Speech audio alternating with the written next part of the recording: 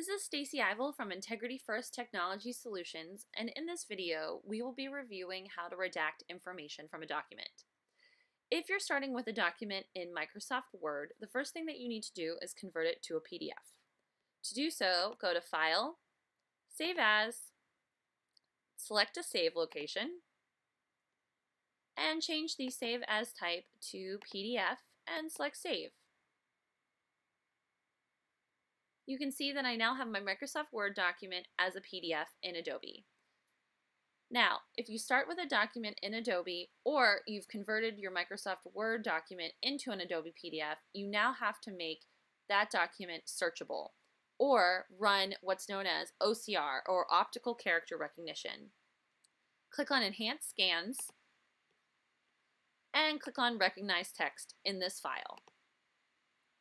Make sure that Pages are set to all pages, and then click on Recognize Text. This will loop through all the pages in your document and convert the scanned page to searchable images and text. Alright, now that our document is searchable, we need to do the actual redaction. So, to pull up the Redact tool, go to Tools, go to the Protect and Standardize section, and click on Redact. As you can see, we now have the Redact toolbar pulled up. In this example, we have a sample contract, and we want to redact Test Company A, or the name of the client, from the contract. To do so, we will click on Mark for Redaction and say Text and Images. You should get this pop-up that says Redaction allows you to permanently black out and remove sensitive content. Simply click OK, and we're now ready to redact. To redact the text, simply highlight it with the mouse,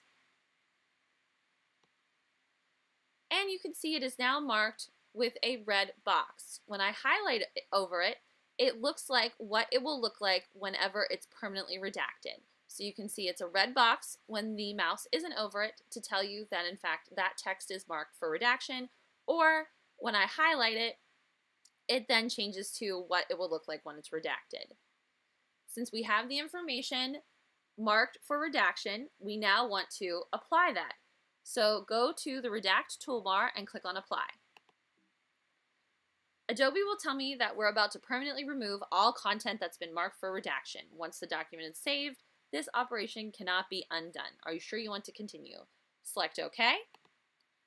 And you can see that redactions have been successfully applied. It also will ask if you'd like to find and remove hidden information from your document. Normally, I would select yes, but in this video, we will select no. Now, your final step to apply this redaction is to save the document. So, go to Save, select a location,